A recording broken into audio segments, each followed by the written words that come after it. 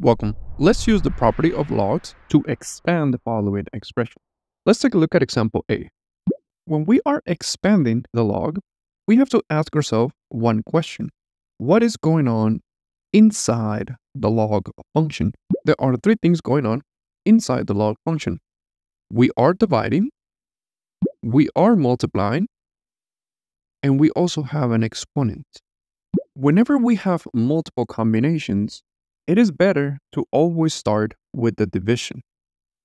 We have a property that says anytime that we are dividing inside the logarithm, we can expand it as the numerator minus the denominator.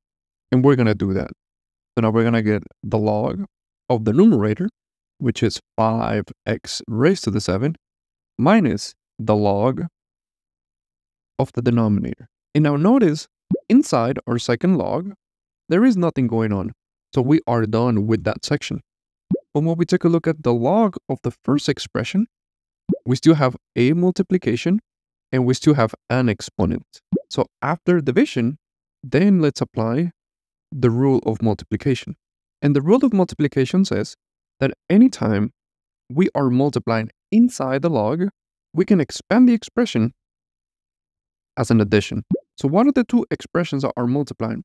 The 5 and the x raised to the 7. So let's expand it as an addition, where my first inside is going to have a 5, and my second inside is going to have x to the 7. And now this expression that we are subtracting, let's just bring that down. So we are almost done. The inside of our first log, it is already by itself, so there's nothing to be done there. The inside of our third log, the same case, but the inside of the second log, it still has an exponent. And we have a rule for that. Anytime that we have an exponent inside the log, what we can do, we can get this exponent and bring it to the front. So let's do that. Let's get this value of 7. And now let's bring it in front of the log. So the first term, let's just bring that down. The second term, now it's going to have that 7. But when we bring it to the front, it is a multiplication. And now let's bring down the third term. So we are done. The initial expression that we were given, when it is expanded, we have the following.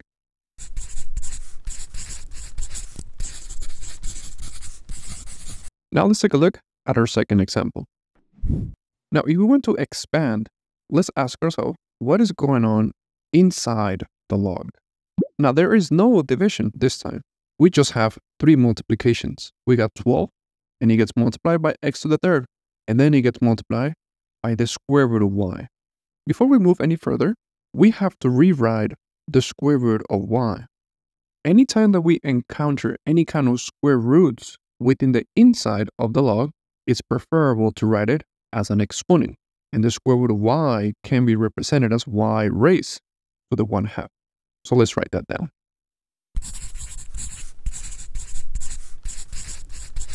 Now let's take care of the multiplication.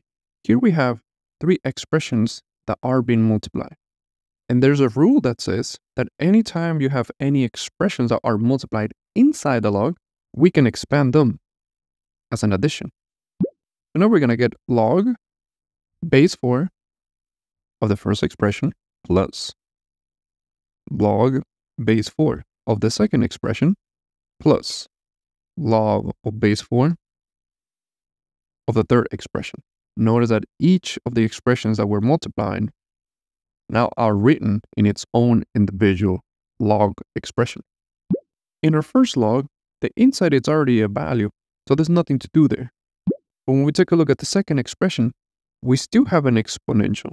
And the same goes with the third expression. We still have an exponential. Well, we have a rule for that. Anytime that we have an exponential inside the log, we can get the exponent and bring it to the front. So let's bring down the first expression.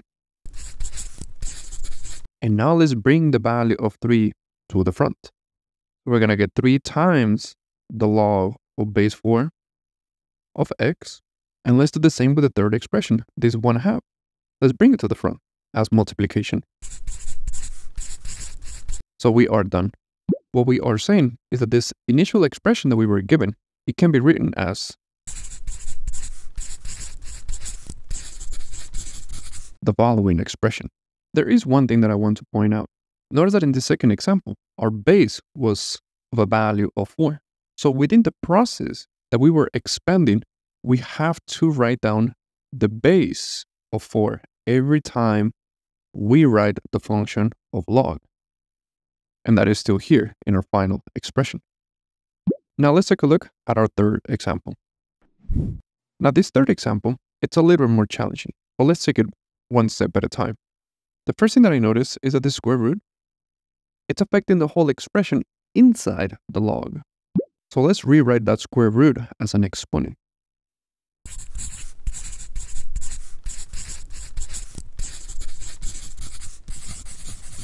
Now that we can see that the whole inside of our log, it is raised to some exponent, we have a rule that says that we can get that exponent and we can bring it to the front.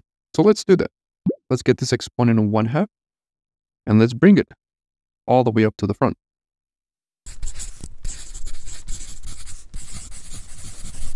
Now let's look at what is left inside the log.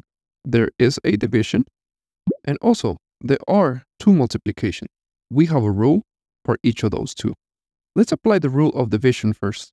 And the rule says that anytime we are dividing inside the log, we can have the log of the numerator minus the log of the denominator. So let's do that.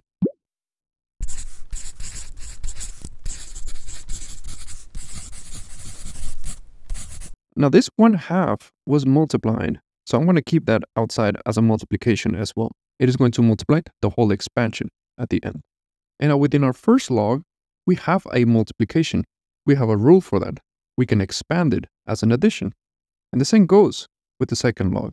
In our first expression, we are multiplying 5 times x to the 7. Let's expand that as an addition.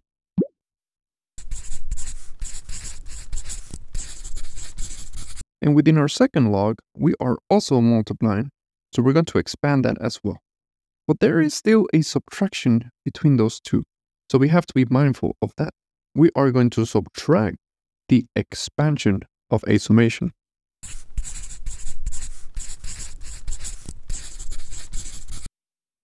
We're almost done. Now the last thing that we should take care of are the different exponents that we still have in our second expression, our third expression, and our fourth expression. Because the rule says that anytime we have an exponent, we can always just bring it to the front as multiplication. So let's do that. Our first expression, let's just rewrite it.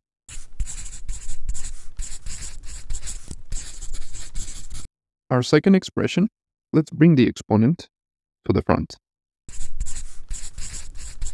This minus, let's distribute.